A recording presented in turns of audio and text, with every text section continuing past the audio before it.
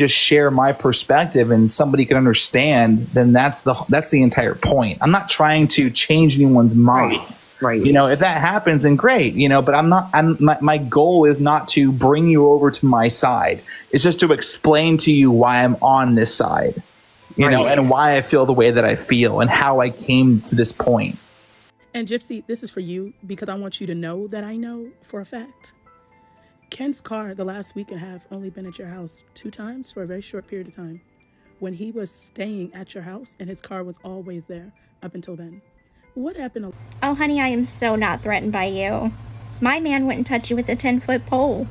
You're just mad because I have a Chad. And last time I checked, you don't have a man. What happened the last week and a half? That Oscar video.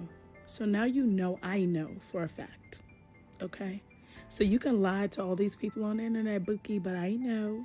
Oscar, listen, baby, I know I was a bad girl, but come on, you'd have to be crazy not to take me back. Ben left Gypsy because he was tired of dealing with all of her drama and constantly defending her and her constantly embarrassing them. And like I've been telling you guys, this woman is a completely different person behind closed doors. So I know that this man was dealing with a lot more crazy than we even know about. I just knew the moment that Gypsy deleted everything online and told everybody that she was gonna stay off social media, that it was because they broke up and she did not want this to go public. And those of us who are perceptive saw this coming from a mile away because we could see every time Ken was on camera how miserable he looked with Gypsy. We just had wrapped up filming with the previous season of our show.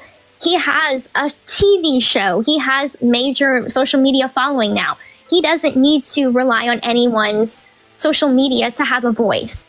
And so I think that given the right time, the right space, the right opportunities that come his way to share his story of how we met, how our relationship is going, all of those details that he wants to share with people and in a sense, show them the light or the truth, he will be able to. Right now, it's just a complicated space and time and area right now.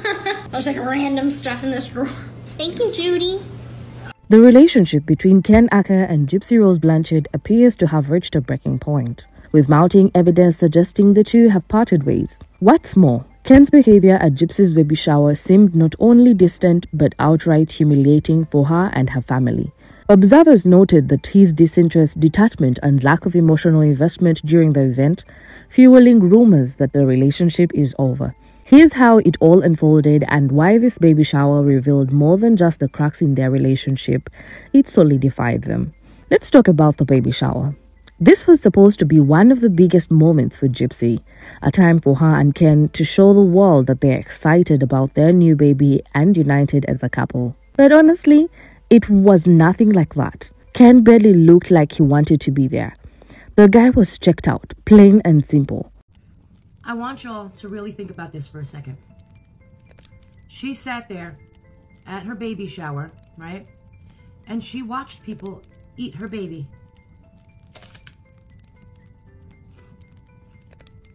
How disturbing is that? She sat there and watched people lick and drool all over her baby's face. I can't. I mean, who does that? I can't even, it's so disturbing. If you look at the photos and videos, it's obvious he wasn't invested. He wasn't sitting close to Gypsy, wasn't interacting with her in a loving way, and honestly, he just seemed like he was counting the minutes until he could leave. This wasn't just awkward energy. It was humiliating for Gypsy. Imagine being surrounded by your family and friends, celebrating the arrival of your child, and the person who's supposed to be your partner is acting like a stranger. Ken's body language screamed, "I am only here because I have to be." That's not what you expect from a father to be, especially not at such an important event. He might as well have worn a sign that said, "I'm done." Now let's talk about the setup. The decorations were just weird. There was no thought, no effort, no energy put into making this event special. The backdrop? It looked like someone grabbed a couple of pillows and a random bedsheet and threw it together at the last second. It didn't even cover the TV in the background. Guys, I can't even. I mean, what? Did Lifetime not cut a check for another party? That was absolutely the poorest excuse for a baby shower I've ever seen. I mean, the dollar store, dude, the dollar store. You could have just went there and did better than that whole circus you put on. I mean, the backdrop, guys, 2 pillows and a bed sheet for the backdrop. That looks like the sheet you consummated your affair on. Hanging in the back with the pillows. Didn't even cover the television. Don't even get me started on the buffet. The slop is served, people. And the dress. What was she wearing? That dress looked like a doily that was on my great aunt's coffee table. In fact, it looked like a piece of the backdrop that she used and just threw it together and made a dress. Here she is, acting like some kind of celebrity, and then she goes and puts a party on like that. Yeah, a celebrity you are not. Just saying. There's that. For a baby shower that's supposed to celebrate a new life, it looked more like something you would see at a rushed college dorm party. Compare this to their gender reveal party, where everything felt big, planned, and happy. Ken was involved, Gypsy looked radiant, and it actually gave off the vibe of 2 people excited about their future. This baby shower felt the opposite. No love, no effort, no unity. It's like the decorations themselves were reflecting how disconnected things are between them. And don't get me started on Ken's attitude. The guy was particularly sulking the entire time. He wasn't smiling, wasn't interacting with the guests, and definitely wasn't supporting Gypsy the way you'd expect a partner to. It was like he was there out of obligation and nothing more. Honestly, it felt like he was sending a message, whether he meant it or not. All of this, Ken's attitude, the weird setup, and the lack of connection just screams that they are not on good terms. You can't fake love or excitement, especially not at an event like this. Ken's behavior wasn't just awkward, it was downright embarrassing for Gypsy. If they're still together, they're hanging on by a thread. But let's be real. This baby shower was a public confirmation that they are done. So many people have been talking about the relationship between Gypsy Rose and Ken. You know, are they going to make it? Is Ken looking happy? Is there fights going on between the 2 of them? Like, you know, what's going on? And this is my take on that. I do not believe that their relationship is going to make it, and I'm going to tell you why. A solid, honest relationship needs to be based on just that. Honesty. Trust. You need to be able to trust your partner. However, the relationship between Gypsy and Ken is all based on dishonesty, cheating, lies, all of it. And so a relationship is not going to make it when you base it off of all of that. Their relationship started under a lie, in a cheating situation. This brings us to the claims made by Nina, which have sparked significant discussions. Nina is known for her accurate reporting, and her reputation for providing truthful information adds weight to her statements. She revealed that Ken and Gypsy have allegedly parted ways and that this development has been filmed by Lifetime as part of their ongoing series. For all of the people that are saying I'm wrong and Gypsy is still with Ken, just save this video and come back and apologize and tell me I'm queen when you see I'm right. And Gypsy, this is for you because I want you to know that I know for a fact. Ken's car the last week and a half only been at your house 2 times for a very short period of time. When he was staying at your house and his car was always there up until then. What happened the last week and a half? That Oscar video.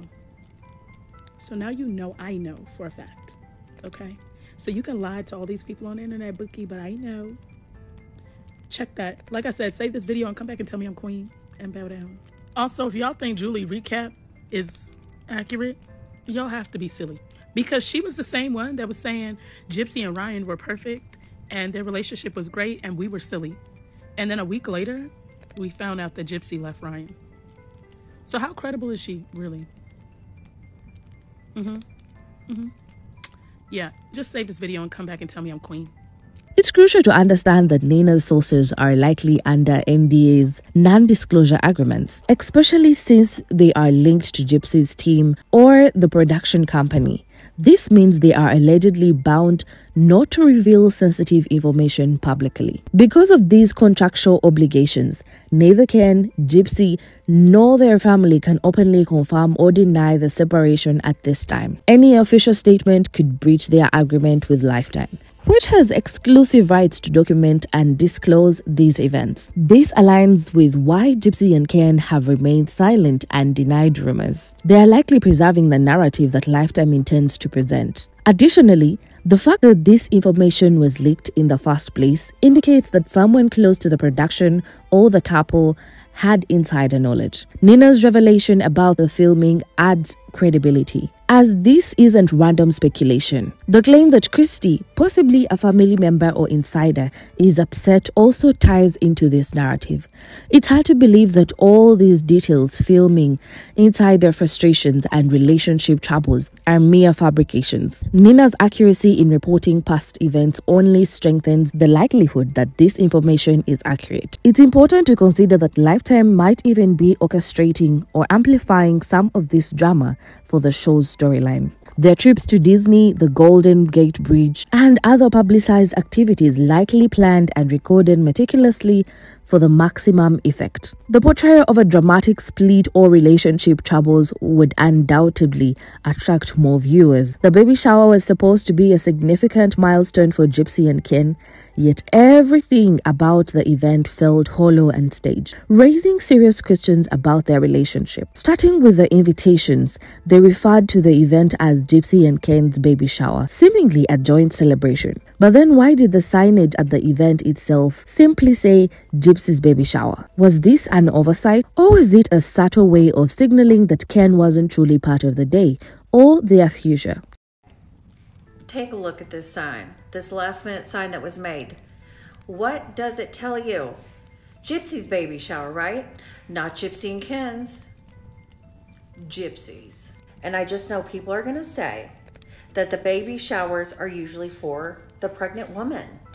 Ken's presence was even more puzzling. Why was he so emotionally checked out? Guests and viewers noticed his complete lack of enthusiasm. He wasn't interacting with Gypsy or her family in a meaningful way, nor was he participating in the event with any sense of joy. Was he there because he wanted to be, or was his attendance purely contractual, given that Lifetime was filming the entire event? Take a closer look at the way she words her posts. She frequently says things like me and my baby, avoiding terms like our baby, our family. Ken left Gypsy because he was tired of dealing with all of her drama and constantly defending her and her constantly embarrassing them. And like I've been telling you guys, this woman is a completely different person behind closed doors. So I know that this man was dealing with a lot more crazy than we even know about. I just knew the moment that Gypsy deleted everything online and told everybody that she was going to stay off social media, that it was because they broke up and she did not want this to go public. And those of us who are perceptive saw this coming from a mile away because we could see every time Ken was on camera how miserable he looked with Gypsy. And this really explains why she gave him that promise ring at Nobu, because she felt Ken pulling away and she was trying so hard to trap this man. And like I said months ago, pregnancy and marriage will not trap him. This also just confirms that Ken was only in it for the money and fame, like I said, because this man already broke up with Gypsy and only got back together with her once she was rich and famous and no longer in prison. But I knew that Gypsy's crazy would be way too much for him to handle, and he could only do it for so long. And I have a feeling once that baby's born, she is going to absolutely lose her mind. Because I truly believe that Gypsy got pregnant for all of the wrong reasons. And now she has a whole human that she needs to care for as a single mother, and I don't think she's going to handle it well. This subtle shift in language speaks volumes. If Ken were still a central figure in her life, wouldn't he naturally be included in these updates? Why is she framing this as a solo journey instead of a shared one? And then there's the infamous TikTok unfollow, refollow incident. Gypsy briefly unfollowed Ken, only to refollow him shortly afterward. Was this a moment of frustration where she acted impulsively, or was it a deliberate message? Did she refollow him because she realized the public would notice and she didn't want to fuel rumors? Hi, I'm Ashley Trippy, and I'm the person that actually got Ken's first account banned. So I do know the first account was banned. However, he did get another account, and that's the one they had been going live on, like the last live they had did where they were eating cookies and like watching TV and stuff. That account's still up, but you can't see who he's following. You can see his followers, and as far as I was able to tell, Gypsy was still on there. Now, over on IG, they are still following each other, because right when somebody said something, I went over there because I'm not blocked over there. But Gypsy has me blocked over here, so I can't confirm nor deny that on her end. But I did check out Ken's profile, and Ken's profile still seems to be there. If she is allowing you to see her following list or who she's following, and he's not there, it may be a TikTok glitch. Honestly, it's probably nothing. But I do know a lot of people are getting the vibes that they're probably not together anymore, but we'll see. I mean, time tells everything, right? Either way, it's clear that their relationship is anything but subtle. Let's not forget how Gypsy's earlier social media posts celebrated her relationship with Ken. Back then, she often included him in milestones and updates, presenting a united front to the world. So why the sudden change? Why has Ken disappeared from her posts altogether? Could it be that their relationship is over and she's slowly transitioning to a new narrative, one where she's a single mother? Gypsy's announcement that she's stepping back from the public social media platform adds another layer of intrigue. She's claimed this decision was for her mental health and to focus on her baby. But is there more to it? Is she trying to avoid questions about Ken? Is this her way of quietly moving forward without having to explain the breakup? Was left on her dramatic exiting post yesterday, where she claims she is leaving TikTok for her mental health. Someone commented, "I suspect she was never pregnant." Gypsy replies, "Say and think what you want. Me and my baby are going to have a happy life away from you trolls, and that's more than a win for me. Me and my baby. Not we, not Ken, I, and our baby, not my family, but me and my baby." Then it's followed up by this gem. Somebody says, "Where is Ken?" And somebody replies, "He's gone. It's the talk of the town." Look at what we know. So they've been in couples counseling since the beginning of her pregnancy. This is per Gypsy. They had a huge fight on Halloween. Guys, that's why she wasn't dressed up. Then we have the Ryan video, where she's stating that you'd be a fool not to take me back, that video. Gypsy has unfollowed Ken, then refollowed him recently. Ken is feeling the pressure from Gypsy to propose, and he won't. Rod doesn't like Ken. Ken is sick of all the negative attention that comes with one Miss Gypsy Rose. The baby moon, am I wrong? Or she posted just pictures of the place, right? There were no pictures of them, like there. Remember that video also of her, it was when she was folding the laundry, I think it was the night of the spaghetti, when she made spaghetti, where she was talking about she wants Ken to stay with her, for her, because he loves her, not because of the baby, not just because of that. And I believe she touched on that again in the V-file. So this is a concern of hers. So it's very possible. What are your thoughts? When you piece it all together, the signs are clear. The absence of Ken in her posts, her shift in tone, and her focus on independence all hint at one thing. Gypsy has already accepted that Ken is out of the picture. Whether she's consciously signaling it or not, her social media is telling the story of a woman preparing to move on alone. Let's talk about Gypsy's social media presence, because if you've been following her, you've probably noticed the shift. This shift comes right after as rumors about her separation are heating up. And Ken's behavior at the baby shower only backs up those rumors. So when you put it all together, her language, her focus, and her absence of Ken, it's not hard to see what's happening. Gypsy is preparing for a future where Ken isn't in the picture. Her social media is her way of telling the world without actually saying the words that they are done. Now let's get into the weirdness with Ken's dog. On the same day as the baby shower, the same day, his dog went missing. Yeah, so apparently Ken lost his dog, and he posted on Facebook, "Lost pets." I'm not saying anything directly, okay? All I'm saying is he might want to drive over to Cut Off, Louisiana, and check Gypsy's yard. It's pretty convenient that they're broken up and his dog is missing. But she wouldn't do that. She would not do that, y'all. She has a lot of respect for pets. She doesn't... Oh, Pixie. Besides Pixie... But there's no way she's capable of something like that, because it's not like she's a murderer. I don't know.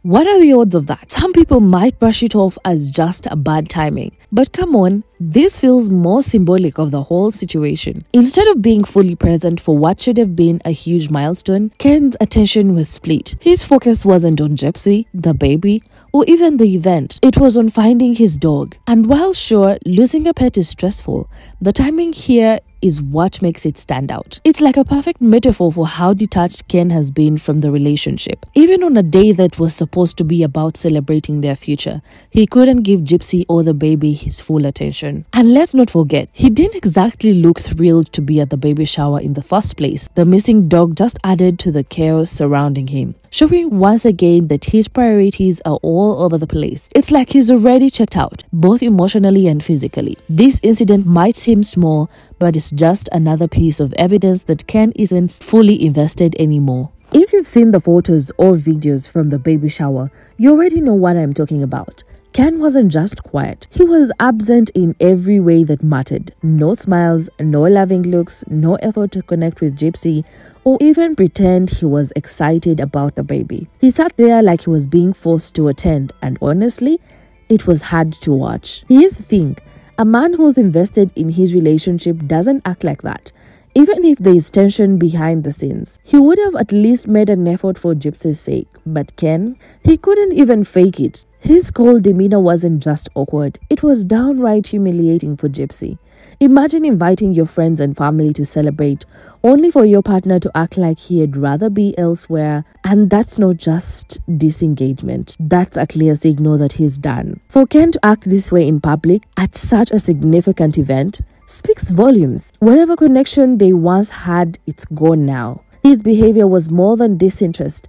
It was a message, and that message was loud and clear.